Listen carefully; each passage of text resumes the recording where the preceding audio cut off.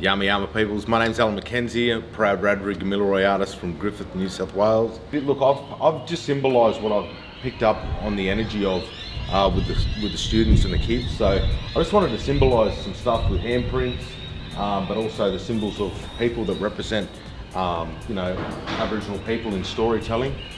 So in our culture, our people's way would be to, you know, depict and showcase that kind of stuff. So those little U shapes actually represent people, but with the handprints, it represents all the kids and the connections that they have, not only to the school, but also the teachers and the foundation of this part of the school. So yeah, and then I've injected a lot of bright colours, and the reason why I do that is because I want to showcase a connection with the rainbow serpent.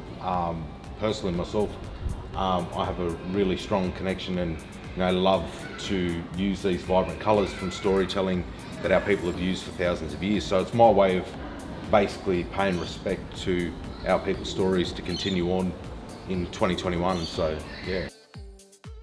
My name is Adam Gorab and I'm an Aboriginal student here at Condell Park High.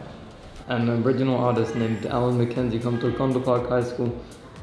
His talks were very inspiring. We're also thankful that he allowed us to collaborate with him on a group artwork. The symbolism used allowed us to create a story in our artwork. It was great to see a contemporary original artwork being made in our school.